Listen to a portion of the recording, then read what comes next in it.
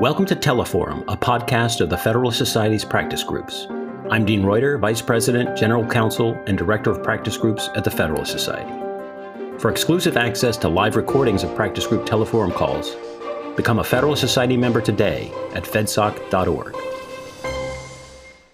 Welcome, everyone, to this Federalist Society Teleforum conference call. As this afternoon, April 26, 2021, we're having a Courthouse Steps oral argument teleforum reviewing arguments that were heard earlier this morning in a case called Americans for Prosperity Foundation versus Becerra. I'm Nick Marr, Assistant Director of Practice Groups here at the Federalist Society. As always, please note that expressions of opinion on today's call are those of our expert. We're very pleased to be joined this afternoon by Mr. Erik Jaffe. He's a partner at Schaerr Jaffe and an appellate litigator, widely experienced. He's also the chair of our Free Speech and Election Law Practice Group. So we're very pleased to have Mr. Jaffe here today to review the case and discuss implications. So with that, Erik, thanks very much for being with us. The floor is yours. All right. Well, thank you very much, and thanks to the Federal Society for sponsoring this. As everyone who's logged into this teleforum undoubtedly knows, this morning there was arguments in Americans for Prosperity Foundation versus, well, it was Rodriguez. I think the name has now changed. But it was Becerra originally. But anyway, versus California. Let's just leave it at that. And the argument went quite well, though I suspect we will get a fairly narrow decision that at the end of the day will do about as much damage as it did good. So opening for AFP for the petitioners was Erik Jaffe, who I thought did an excellent job and particularly had a masterful knowledge of the record so that he would routinely cite folks to particular parts of the record backing up his arguments, which I think was the strength of AFP's case in general, is having a very well-developed record, and did a very good job arguing for the position, just ran into a lot of skepticism on a variety of aspects of his argument. I'll basically go through sort of what I thought were the highlights of the different justices in the order in which they in order of seniority, so the order that they ask questions, and sort of point out what I think were the big issues that concerned them and that got their attention. So starting with the Chief Justice, he right out of the box started expressing a concern with two things. One that struck me was he seemed worried about the level of scrutiny and with an interest, it seemed to me, in keeping it as a watered-down version of scrutiny, something that was not so aggressive as strict scrutiny. So asking about what's the difference between exacting scrutiny and strict scrutiny. So he sort of focuses on, is it strict scrutiny or is it exacting scrutiny? And I thought the whole exercise was designed to sort of guarantee that whatever level of scrutiny came out was weak enough to save things that the court liked while strong enough to perhaps take care of this. So I think in general, he may have been decently sympathetic to AFP, at least on an as-applied basis, and potentially even on a facial challenge basis. But it struck me that he didn't want to adopt a legal rule that would influence future cases, particularly in the context of campaign finance, or perhaps by a similar challenge to the IRS Schedule B disclosure requirements. Following the chief. Not following. So the chief did actually ask a number of questions that I thought were helpful to the petitioners. In particular, sort of what does it take to show chill? He sort of asks this sort of lob question to the petitioners' counsel, saying, so what could you possibly have shown more than you showed to show chill? Because AFP, of course, had shown threats, death threats, all kinds of consequences to association with AFP that you would think would be enough to show chill for their donors. And yet the other side doesn't think it was enough. And the chief, I think more rhetorically than anything else, said, what more could you have possibly shown? So at least it says to me that he is sympathetic to the as-applied challenge, but he may not be so sympathetic to the facial challenge, and more importantly is looking to keep the legal rules sufficiently narrow to not have a large future implication. Justice Thomas came in, and his major concern across all of the questioners, it all of the arguers, it seems to me, is sort of what happens to donors who are associated with vilified groups. So it's the sort of the advent of extreme vilification of groups. He gave examples of folks who are called racist, who are called white supremacists, that we have now moved on from disagreeing with people to vilifying them in a way that may make it impossible for folks to associate with them at all. And that seemed to be his primary concern, is what protection do you give to donors of groups that might be labeled fairly or unfairly in more extreme terms. That, of course, suggests to me that he's quite sympathetic to the petitioners. And in particular, maybe even sympathetic to a facial challenge that just sort of says anybody donating has to disclose. He did echo some concern with the IRS disclosure rules, implicitly sort of suggesting that perhaps those are okay. But how would one distinguish a regime in California that just mirrored the IRS rules? And this was a theme that came up elsewhere. And I think that's a fair question. You could see that the justices, Justice Thomas in particular, and other justices generally, are both concerned with perhaps protecting IRS disclosure requirements, which has some different interests involved and perhaps different safeguards involved, but worried that California would then just adopt a rule that mirrored the IRS, but perhaps not be quite as trustworthy as the federal government in protecting the information they got a hold of. So I thought that was an interesting theme on his part, and that was a theme echoed throughout. Justice Breyer, not surprisingly, his questions reflected a greater concern for the government interests involved and a greater weight to the government interests involved, including things like deterrence. Part of the trouble with the record in this case, of course, is that California was incapable of showing that they actually used these, mass disclosed forms for any meaningful purpose. And so it was left to many of the amici, California's amici, to try to come up with a reason why mass disclosure of your donors might be valuable, even in the face of the ability to get more specific disclosure if you were actually investigating somebody. And Justice Breyer sort of took up the flag for that position and came up with a lot of reasons why perhaps the government had an interest in deterring people, even if they never used the forms, et cetera, et cetera. And ultimately sort of asked questions that suggested he wanted a balancing test. So balancing the state's interest in deterring fraud, the IRS's interest in enforcing the tax laws, or even the campaign finance situations. And ultimately, I think his most telling question was, isn't this just a stalking horse for campaign finance? So in many ways, he, was staking out the position and asking questions that staked out the position for why don't we just have a basic balancing test? If the government has an important interest and your interest in being scared isn't so big, too bad, so sad. And I think in some ways that sort of echoed a little bit of the chief's concerns with not having too strict a level of scrutiny. I don't think the chief would go as far as to the sort of ad hoc balancing that Justice Breyer was implicitly suggesting, but certainly you can sort of see a commonality of interest across those sets of questioning. Then we get to Justice Alito, next in line of seniority, and he was, I think, far more sympathetic to the petitioner's position, especially in the as-applied context, but perhaps in the facial context as well, asking sort of what more could you possibly need to win an as-applied challenge than the death threats and attacks actually shown in this case, and the actual leaked information in this case. And he sort of, got some answers there, and obviously he's initially asking this of a sympathetic audience who says, well, I don't know what else we could have had. But when he asks it to the other side, they keep sort of saying, well, it's a case-by-case basis. And so, if there was somebody who had a legitimate fear, we would get, they would be entitled to an exception. But of course, they wouldn't even admit that this plaintiff had a legitimate fear in the face of death threats to members and donors. So one wonders where, if ever, the exception would apply. And that was exactly the question Justice Alito asks and said, so did California ever give an exception? And do they have to go to court every time? And I think the short answer he got by the end of the argument was, yes, they have to go to court every time, and even then they probably lose. though I don't think they said it quite as bluntly, that was plainly the answer. So given that those are the answers to his concerns, I imagine Justice Alito will, at a minimum, be pretty sympathetic to the facial to the as-applied challenge, and may even go further into a facial challenge, given that the regime here provides no meaningful protection other than having to go to court every time on an individual one-off basis for any nonprofit that was worried that its donors would run away. Which, while maybe not all of the nonprofits, would certainly be quite a few of them. Then we get to Justice Sotomayor, who I thought had a fairly balanced approach in terms of what she was signaling and concerned about. It wasn't necessarily all one way or the other.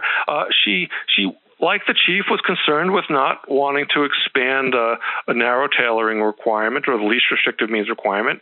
So I think that, we're seeing a theme of nobody thinks strict scrutiny really would apply here, even though that was the position taken by the Thomas More Society, Foundation or Society. I'm sorry, I messed up their name. But I think AFP had taken a more balanced position that says even under sort of somewhat more lenient, sort of exacting scrutiny as opposed to strict scrutiny, you still had to have some tailoring requirement. And with Justice Sotomayor, she sort of questioned exactly what degree of tailoring would sort of that entail. It didn't have to be the least restrictive, but it couldn't be nothing. But where do you come out in that? And particularly with concern for other cases, past cases, where any level of tailoring might have led to a different result. The example she gives is the Doe case that involved verifying signatures on petitions for referenda, which didn't seem to have a whole lot of tailoring at all, or at least it just wasn't considered and discussed. And she was quite concerned with that. She also seemed concerned with, sort of not giving adequate credit to the state's interest in this case, in the sense of, deterrence, much like Justice Breyer, deterrence, or whether a direct audit letter to a particular target of interest might tip them off and they would somehow hide things, and even such simple concern, state interest, as it just saves us time to have them all in a warehouse so we don't have to ask for them again. And that, of course, is from a First Amendment perspective quite troubling, that one would credit such seemingly unlikely and unproven interests as a substantial state interest under a weakened version of scrutiny. But that certainly seemed to be where the point of the questioning was heading, is that, almost anything the state vomits onto a page counts as a substantial interest, and then we just engage in some degree of lesser or greater balancing and scrutiny as to whether or not they have tailored things enough, with the key word there being balancing of the tailoring to the interest. I will say that she was, where I was pleased with her questioning, was she was quite sympathetic to the as-applied challenge, that for whatever sort of loosey-goosey rules might apply to sort of overall challenges, she seemed rather sympathetic to the notion that AFP in this instance had sort of demonstrated the threat to them, had sort of suggested that there was no adequate tailoring as to them. And so I could once again see sort of a split baby decision that gives the as-applied challenge to AFP, but sort of on standards that few others will be able to satisfy in the future. Justice Kagan, I thought, had some interesting questions next, particularly, I think, targeted at going after the facial challenge.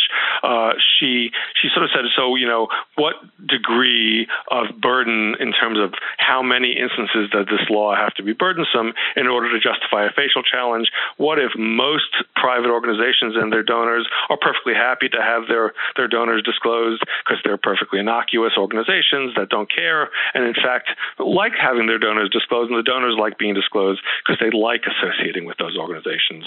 I assume you would think of things like the Red Cross or other places that are just sort of generic do-good kind of places, as opposed to controversial kind of places. And she thought that alone might be enough to stop a facial challenge and force you into a private challenge. I thought Petitioner had interesting answers to that and said that the level of facial challenge impact is only measured court against those who would object, not those who would voluntarily comply, citing like a City of Los Angeles case. I'll let the court fight about that and worry about, the subtleties of facial versus as applied. But it seemed to me that she was pretty non-sympathetic to the facial challenge. On the as applied challenge, she asked some interesting hypotheticals about what if there was less of a risk of public disclosure. Of course, California historically has done an appalling job of keeping this supposedly private information private. They claim to have improved their procedures. Of course, their claims were that the regulations just codify the informal procedures that failed miserably in the past. But, be that as it may, let's take California at its word that it will do better in the future than it has in the past. And Justice Kagan, I thought, interestingly explored what degree of certainty of things staying private are needed before the fears of donors of public disclosure no longer weighed in the First Amendment balance. Look, to me, that signaled a little bit of a forward-looking path and less of a concern with what happened to this particular case than what would happen to future as-applied challengers once California could pass the laugh test of, sure, we'll keep your data private. Of course we will. Nobody here but us chickens. Nobody will tell anyone. We promise, we promise, we promise. And she seemed more sympathetic to giving California the benefit of the doubt on those things. As you can imagine, given my sarcasm right now, I, of course, didn't find that terribly persuasive. But anyway, therefore, I think there's some chance that she would join the as-applied ruling in favor of AFP if that comes down, but would not certainly be in favor of a facial challenge. And my suspicion is even in an as-applied challenge, few future challengers would be able to satisfy the same level of leniency towards the state.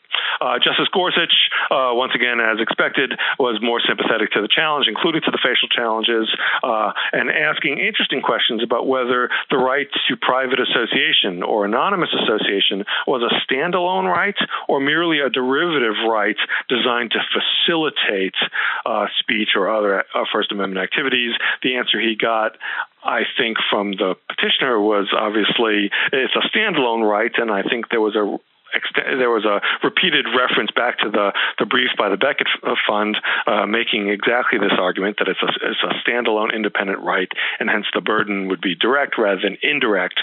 As you could imagine, the United States as amicus and California came in and said, no, it's merely a derivative right, and that you have to sort of weigh the burden of loss of privacy, but that loss of privacy per se is not itself a violation. It's only a problem if it chills.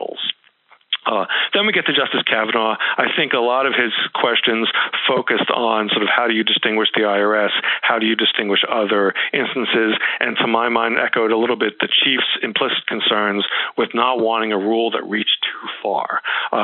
He, again, seemed somewhat sympathetic, I think, to the particulars of the case, but more concerned with what rule one would lay down and how one would distinguish the IRS and whether California could roll in with an IRS-like scheme and be able to then get the same information.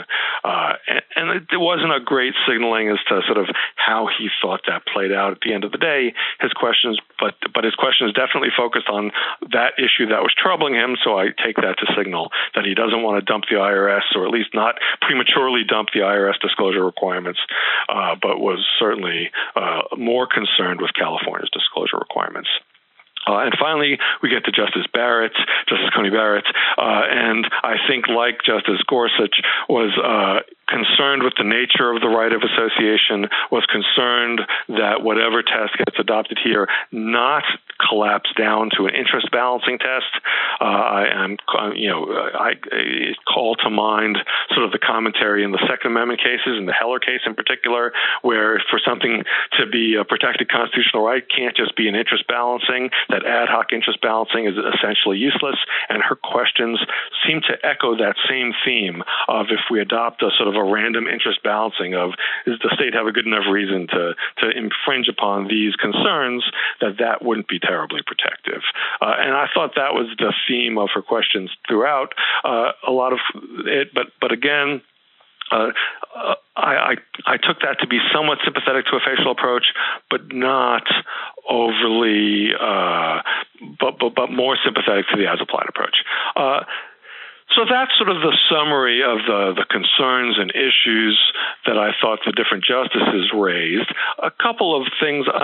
I was particularly struck by the position of the United States in this case. And it's of note because, of course, this is one of the few early cases where the Biden administration is weighing in orally.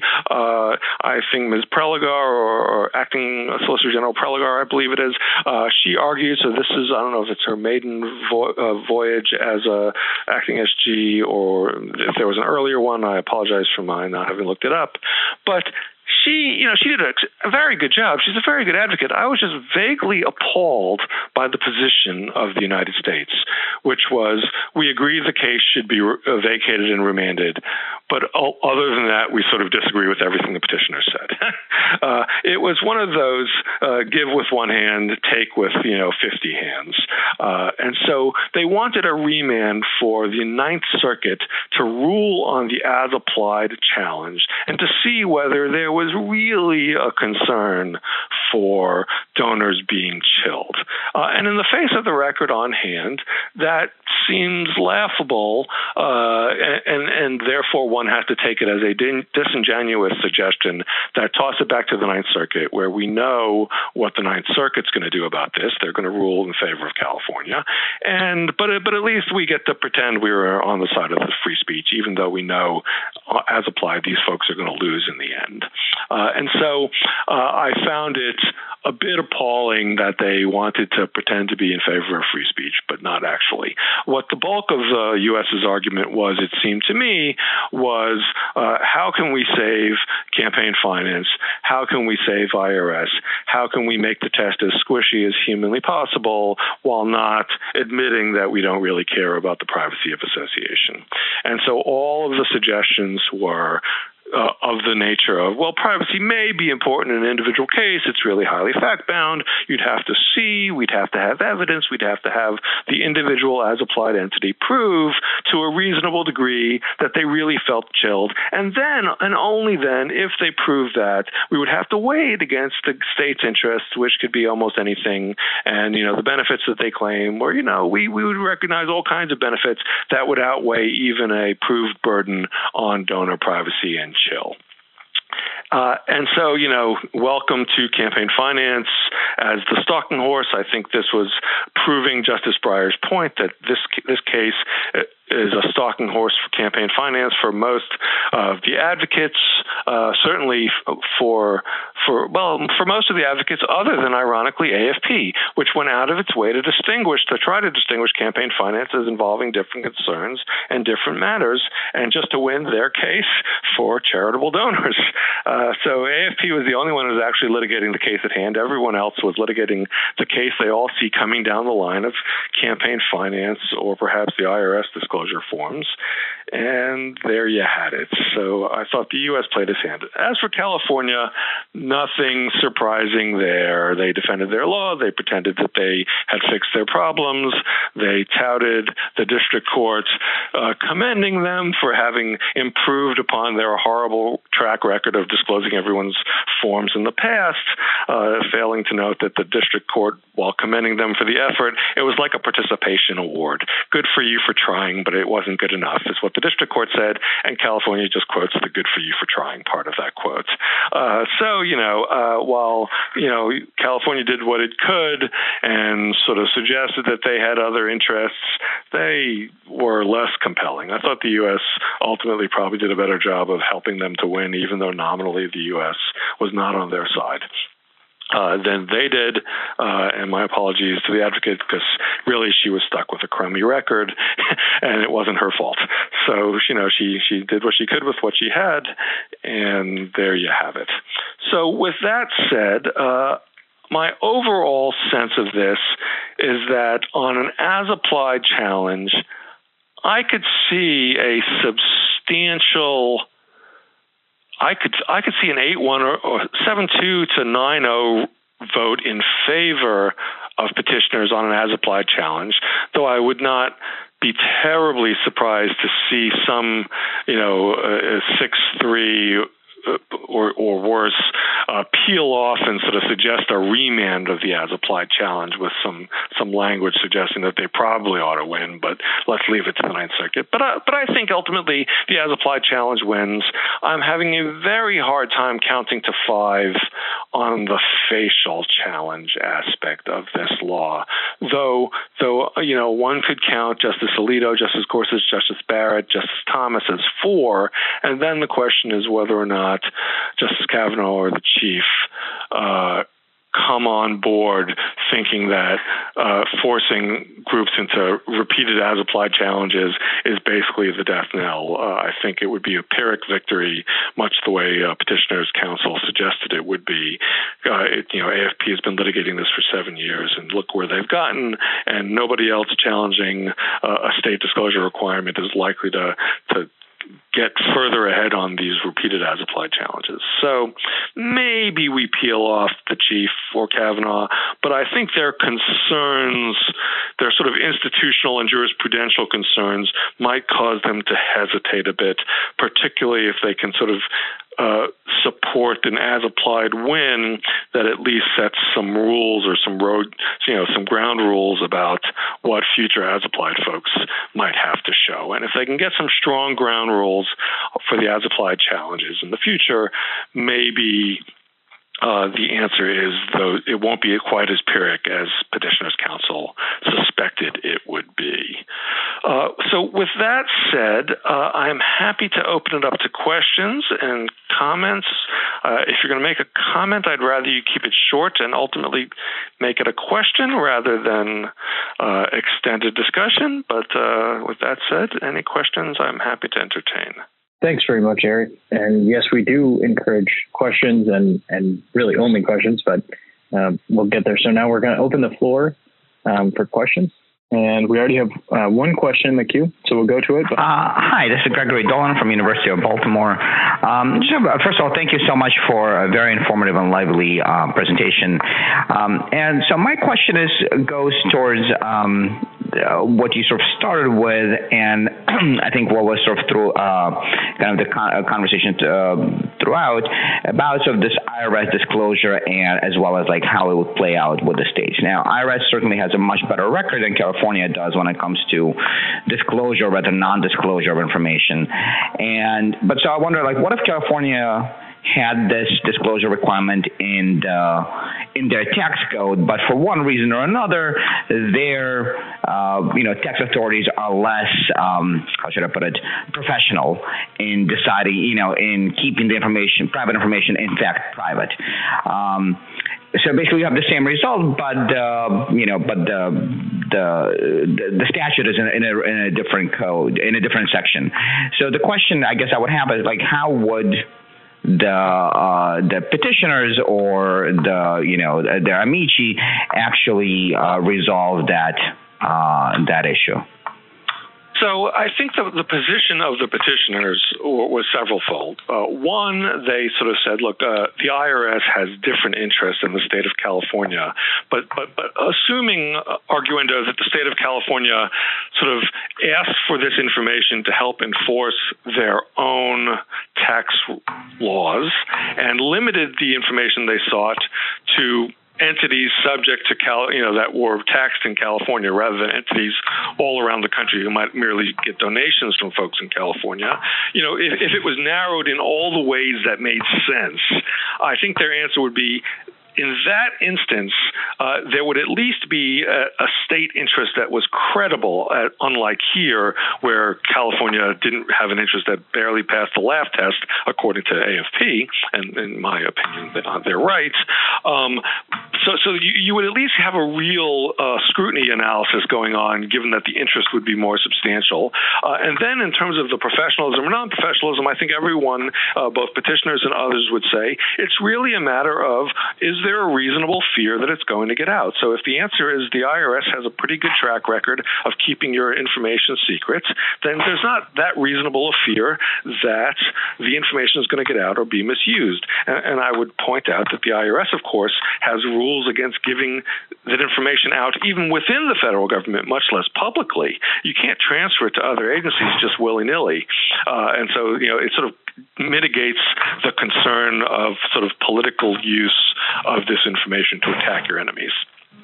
So if California had all that and could sort of prove that they were pretty good at it, I imagine everyone would say that the result would be similar. Of course, no one believes that California could ever manage to be that professional or ever manage to actually not use it for their own nefarious purposes. And so I suppose we would just have to have proof on that, and that would be the subject of a trial. Obviously, you can all tell from my sarcasm that I am not sympathetic to California here. In fact, I had a brief in this case in support of petitioners.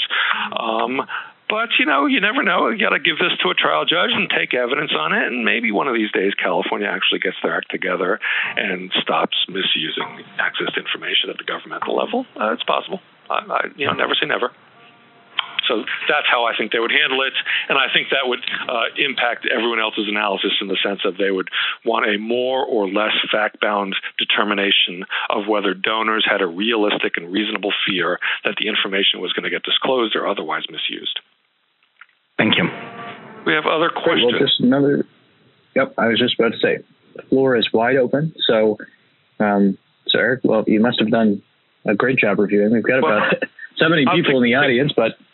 Yeah, no to give people a chance far to think about questions, one of the things that I touched upon, but I wouldn't mind expanding upon a little bit, is to give Beckett the proper shout out. The Beckett Fund's amicus brief got mentioned repeatedly in terms of the argument of whether or not the right to assemble includes the right to assemble privately, and whether that is a standalone First Amendment right, so that forcing disclosure isn't merely an indirect burden on the right to speech or association, but is on its face a violation of, or an infringement of a First Amendment right. And I thought that was an interesting and fun debate to have, and one that was taken up, like I said, by a number of the justices, particularly Justice Gorsuch and Justice Barrett. And so kudos to Beckett for sort of going on the historical route to this. Kudos to petitioners for sort of calling it out and endorsing it. And I think it's important because I think one of the problems with NAACP versus Louisiana is that it did treat this as sort of an indirect infringement upon the right to association, and therefore came up with what was ultimately viewed by many courts as a weaker standard of scrutiny, which is how you get to this squishy, it's not quite intermediate, but it's not quite strict, which therefore means we do what we feel like. And so it's a good debate to have. It's a debate that I imagine might catch Justice Thomas's attention as well, given the historical basis for it. And, it sort of deals with a recurring problem in free association cases, which is the standards are just a bit squish. And so invariably, when you have squishy standards like that, courts then decide whether they like the parties or don't like the parties and rule accordingly. So, the NAACP rightfully wins in this situation, but AFP wrongfully loses. Whereas I think that they both should win because I don't think there's any question that donors will face retribution if they're outed, and that chills donors or chills members in the NAACP case. So, that was an interesting debate. So while I yabbered on, do we have new questions? We do, and actually a quick apology to our audience. My screen software had delayed. We actually have about 6 questions, so let's get to we'll go to them one at a time, and we'll take them in order. So, just a quick comment. It does seem like we might be heading to a new area where the Supreme Court's respect for the states isn't what it used to be, at least when it comes to certain states like California. Beyond that, though, what I'm interested in is whether or not this is a stalking horse. If the idea that freedom of association and freedom to associate anonymously is, a fundamental right, then I don't see how we have, any disclosure requirements for political donations. And I guess that's where my question is.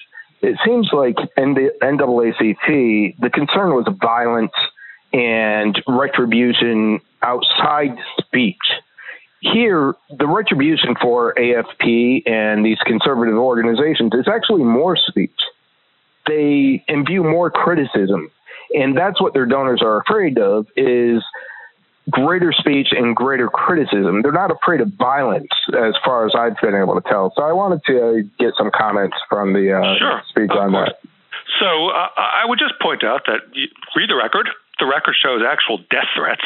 The record shows, lots of economic retaliation. It's not just speech.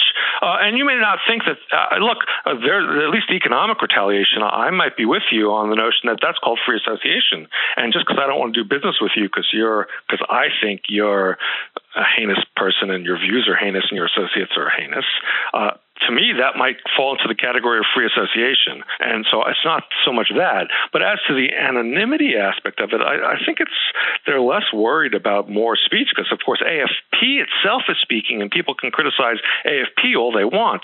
The real question is whether people attack you for donating money. But to the beginning part of your question, which is it a stalking horse? Well, of course it's a stalking horse to some degree, because if you don't recognize the right to private association at all, well, then the campaign finance cases go away because there's no interest on the other side. But recognizing that there is indeed a meaningful First Amendment right to privately associate doesn't end the inquiry. And I think the easy example of that is the Buckley case, where Buckley, in fact, applied strict scrutiny to disclosure laws and found that they survived strict scrutiny in the campaign finance context precisely because of the corruption concerns and the sort of indirect influence on candidate concerns. But remember, here we're not talking about influencing candidates. We're talking about charities who may influence public debate in some sense in terms of talking about public issues. But I don't think anyone imagines that this is holding some candidate in their pocket through some monetary tie, which is what Buckley was more concerned about.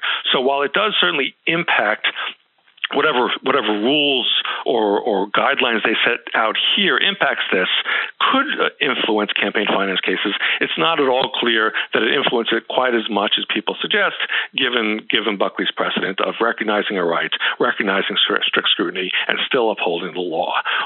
It's only a matter of whether or not campaign finance laws can escape that level of scrutiny altogether and then just have free reign to make everybody disclose everything, a la Senator Whitehouse, who would, write down an enemies list and wait and see who contributed to them and presumably attack those folks and attack anyone they supported, say judicial candidate, as he has done in the past.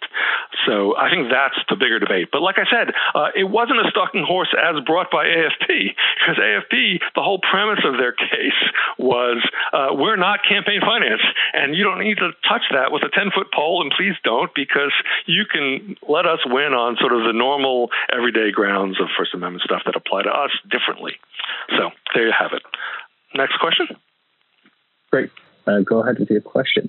Yeah, I have a question of what would an as-applied decision in this case look like? Would it be based on the fact that California was derelict in releasing the information, or would it be some subset of the charities that would not have to disclose this?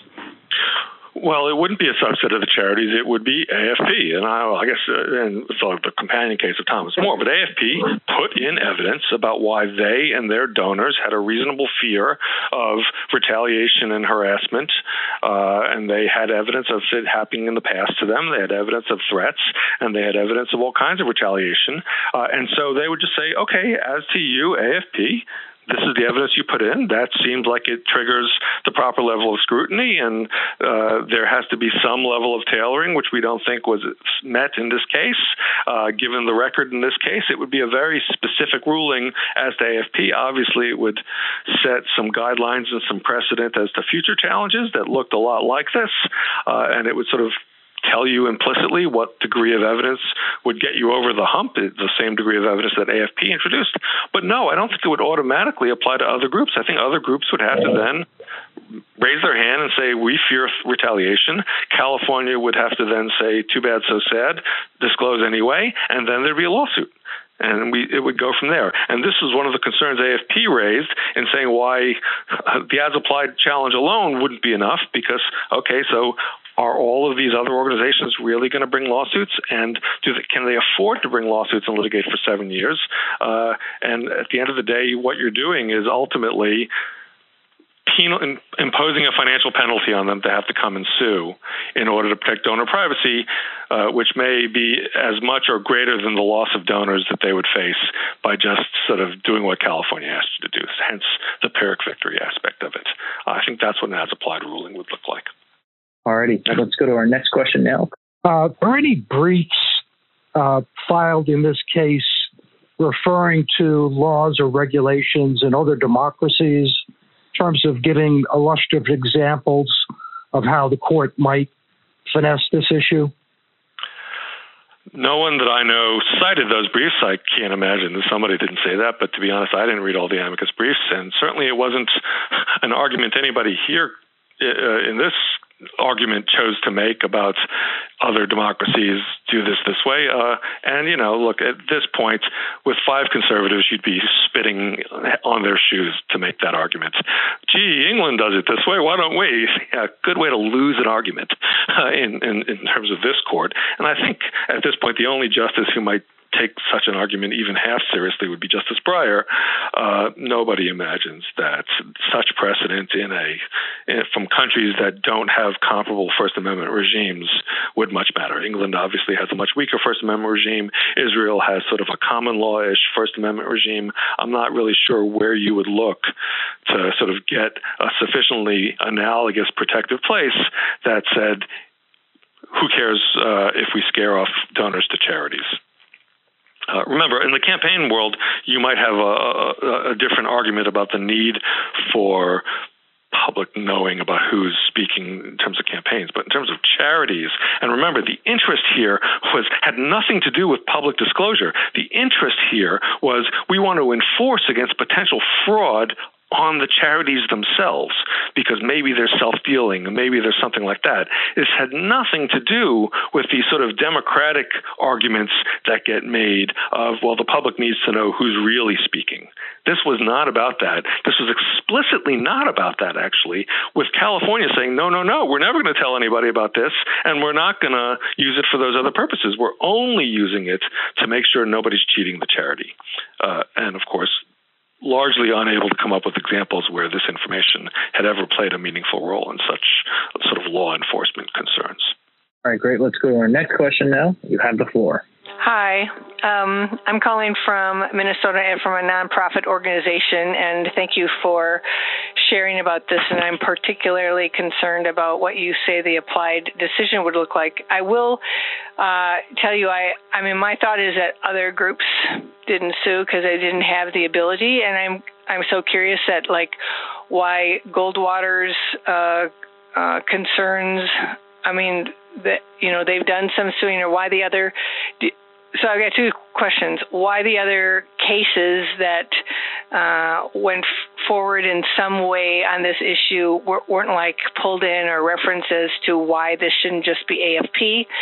And then the other thing is just to say that we have actually had a donor who asked, no one will see this information, right? And I said, well, actually there are some states that are asking for it for anyone who gives over $5,000. And so this donor gave us $4,999 to make sure, right? So yep, that absolutely. is not, I mean, it's a real concern as soon as they know, but I would guess that most groups don't tell their donors that this is possible.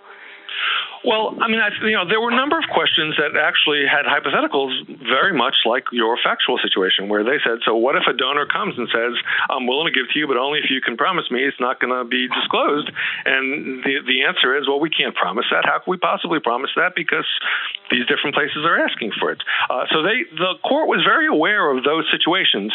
And when I say that an as-applied ruling would only be in the particular context of AFP, recognize that it still creates precedent. It simply doesn't, on its face, dispose of these challenges by other groups like Goldwater or whoever. Those cases are still out there, and those cases would all be subject to whatever sort of general statements of law and principles of law get laid down in the as-applied challenge. It's just they wouldn't automatically win. They would then have to go back to their courts, whatever court they were in, and say, okay, the implications of the ruling in the AFP case means I should win too, because my evidence is just as good as theirs, the state interest on the other side is just as bad as California's, because my donors have expressed a concern and have been chilled. They would just have to make the more granular showing as to them that they were entitled to the same result. So it's not that it wouldn't benefit all of those other groups that are out there, but it wouldn't benefit them in the same way that a facial challenge would, a facial ruling would benefit them, assuming a facial ruling came out in favor of AFP. Then all of those cases would be resolved. There would be no further need for a lot of debate on the particulars of any given group. They would all probably win almost outright if they were even in the ballpark. So that's the difference between those two types of rulings and the implications of those two types of rulings, is it takes an extra few steps for other groups to win, and quite candidly, many other groups may just not have the resources to litigate this further or to litigate this over and over. I mean, those groups that have already started litigating it, good for them. They've made the cost-benefit analysis and have chosen to litigate, but you can never guarantee that for all the other groups that might be impacted. Thank you. Great. We'll go to our next question now. Go ahead with your question. Assuming that the reasons are, I don't know what whether the real reason is just to get information to combat fraud, or if there are other purposes involved. But two things you haven't talked about, and I don't know whether they came up at all. In addition to, if things were released, in addition to the fear of retaliation, there are two other factors. One is some people want to donate anonymously so they don't get hounded by other people wanting money.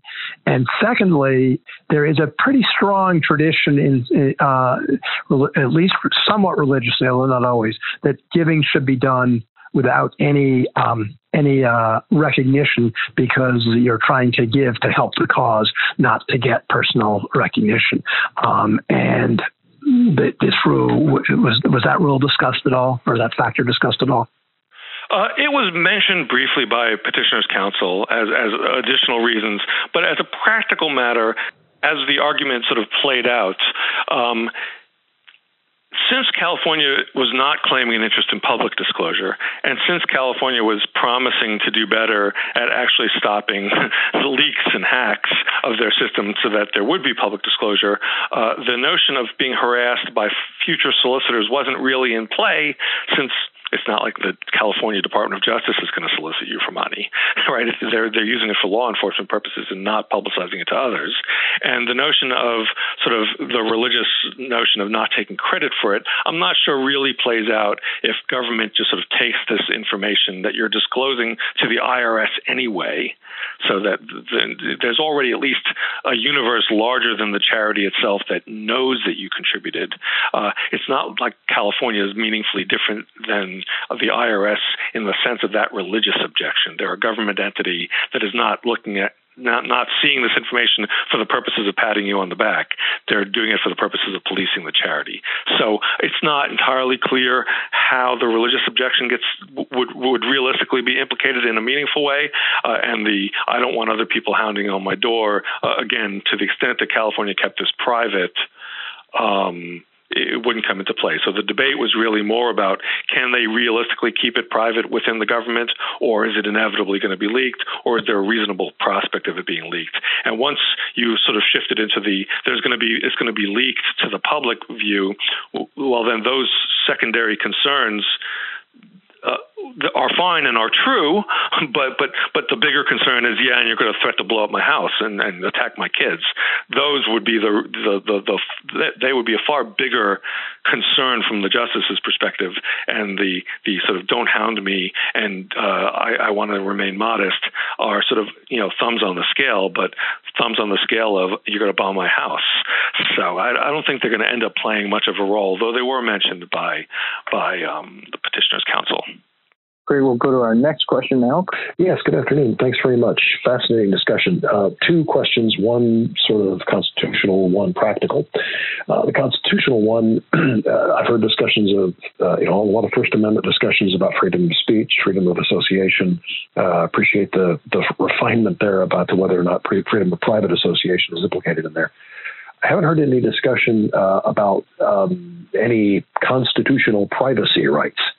And I know that that's a fraught area, but, there's something there presumably around the Fourth, Fifth Amendment area. And I'm curious, in particular, the extent to which there are any constraints about administrative inquiries or and the like versus a law enforcement inquiry. In fact, I think it's significant that just a moment ago in answering a prior question, you didn't indicate that the purpose of this was law enforcement. So I'm wondering if there was any discussion or you see any potential implications for narrowing the scope of the government's ability to collect information, which is ultimately used for law enforcement, even if there's no, immediate, clear, probable cause implication. Second, more practical question is what this might mean for the mechanisms of donation. So, instead of writing a check that can be traced back or dropping a wire transfer or something like that, I walk up to the Salvation Army kennel with a roll of thousands and stuff them into that little slot, or more practically, maybe people start making donations through crypto or other less traceable means, whether or not the petitioners, respondents, or anybody else sort of thought through those second and third order effects. Both good questions. Let me take the second one first because I think it's just quicker, and because the first one deserves a bigger answer. So on the second one, I imagine that if you saw suddenly a shift to people dropping thousands into the Salvation Army bucket, or anonymously mailing it to their favorite controversial group, there would quickly be government clamping down on that, just because it looks awfully like money laundering. And so I imagine you would soon see rules about how any donors, you can't take anonymous donations below, above a certain amount, including from crypto. They would just stop charities from doing that. And if I had to guess, the sort of Homeland Security-esque concerns of money laundering and funding bad groups would be enough to get Congress and states and probably the Supreme Court to sort of say, well, yeah, we have to be able to trace it eventually, even if you can't sort of force blanket disclosure at the front end. So in terms of the mechanism, I agree that's an interesting circumvention path, but I imagine it's one that would be shut down by legal means, ultimately shut down if it becomes a big problem. On the privacy questions, it's a fine point, and in fact, petitioners language in their arguments were wonderfully Fourth Amendment evocative in terms of California asking for disclosure of this information on a suspicionless basis. So you could just sort of hear all the beautiful Fourth Amendment language coming into play. But like with so many other sort of cross-pollinated doctrines in the First Amendment, whether it's equal protection or due process or here privacy, they mostly get dealt with in the context of the First Amendment rather than in the other derivative amendments. But you could just as easily, you would imagine, bring a due process and equal protection of privacy claim, pointing out that because the test under those rights should be heightened because it touches upon a critical area of rights. I mean, you think of due process, right? Due process, it gets ratcheted up when it bears upon some other constitutional rights. Equal protection gets ratcheted up when it bears upon some other constitutional right. But we mostly have just sort of cooked those into First Amendment doctrine to begin with.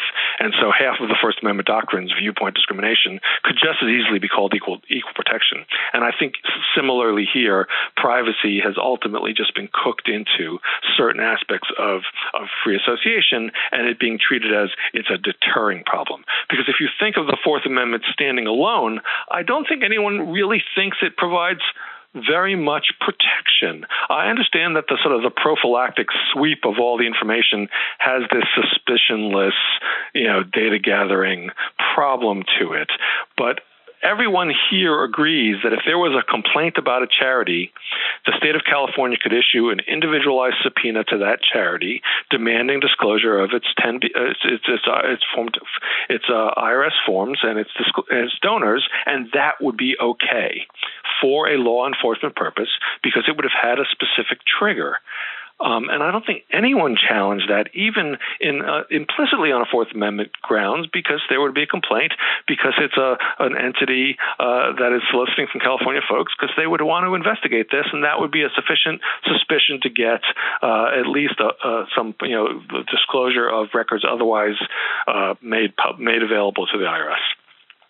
So I just don't see the Fourth. The trouble is, while the First Amendment is rapidly plummeting down the levels of protection as we sort of get all bent out of shape about free speech, the Fourth Amendment long ago got stomped on, and the notion of a reasonable search, all we need is to be reasonable, and warrants get kicked out, and reasonable probable cause becomes reasonable suspicion, becomes you can do whatever you want at the border. I just don't see that the Fourth Amendment is really going to fill in for what is admittedly a somewhat weakened First Amendment in this context. Great, and we've got time for about one more question. Yep. Do we have a last question? We do. Hi, thanks for a great presentation. Sorry, I joined late. If you already covered this, could you just comment on who the advocates were who were presenting oral arguments today and the relative, basically how you thought they did? I thought Derek Schaerr, who's from Quinn Emanuel, he was on behalf of AFP for the Petitioners. He did great, masterful knowledge of the record, and I thought very consistent in trying to sort of distinguish this from campaign finance cases and from the IRS, which was a big concern for a number of the justices. I thought General Preligar, on behalf of the United States as amicus, having some argument time. I thought she argued quite well. I was appalled by the content of the United States position, but I thought as an advocate she did quite well. It's just that the United States position in this is a little horrifying from those of us who are sort of on the strong First Amendment side of the world, which I count myself. And then I think it was Ms. Feinberg. Give me a second, I wrote it down, so I'm sure I can tell you exactly. Yes, Ms. Feinberg, or maybe she's Deputy Attorney General, whatever. I'm sure I'm mangling her title, but she argued on behalf of California. And, she did what she could with the facts in front of her. I thought the facts in front of her were pretty horrible, and I didn't think she was in a very strong position, though I thought as an advocate, again, she sort of did what she could. It wasn't that much, and the bottom line, she came after the United States, and the United States bore the brunt of most of the questioning, so that by the time they got to her, it was a little less aggressive, in my opinion. And, she stretched the record as much as she could stretch it, given that the record was pretty bad for California, and tried to have a forward-looking perspective on this, which I think is smart from a state advocate's perspective of whatever whatever flaws we had in the past, we're fixing it. and so don't make a rule that doesn't let our fix survive, even if you say our old version was lousy. And I thought that's what. Look, it was a good path for a government advocate to take. I was obviously not impressed with the substance of some of her reasons for wanting this information, but that's a meritsy problem rather than an advocacy problem. You argue about what you're stuck with, and she did. I thought a good job arguing with what she was stuck with, which was a pretty crummy record from California's perspective. Thank you. And so with that, I would. Yeah, do we have time for one more? Go ahead, Eric. No, I would just say that, like I said, I thought all the advocates did well. I thought all the justices had interesting questions that sort of spoke to it. From my own sort of legal and political and whatever perspective, I'm a little disappointed that it won't be a stronger First Amendment opinion coming out of this, I suspect. But one can take at least some solace in the fact that I think AFP will prevail ultimately on the as-applied portion of this. I'm less optimistic on the facial challenge. Alrighty. Well, with that, on behalf of the Federalist Society, I want to thank you, Eric, for the benefit of your valuable time and expertise today. Eric actually did double duty. He just moderated a panel earlier today, so Our thanks for the benefit of your time. Of course, thank you to the audience for calling in for your great questions. Thanks for joining us for this review of these oral arguments heard earlier today. And just a reminder, we welcome your feedback by email at info@fed-soc.org. Also check your email on our website for announcements about upcoming Teleforum calls, coverage of Supreme Court decisions and oral arguments like this one, and Zoom events. And with that, thanks for joining us. Until next time, we are adjourned. Thank you for listening to this episode of Teleforum, a podcast of the Federalist Society's practice groups. For more information about the Federalist Society, the practice groups, and to become a Federalist Society member, please visit our website at fedsoc.org.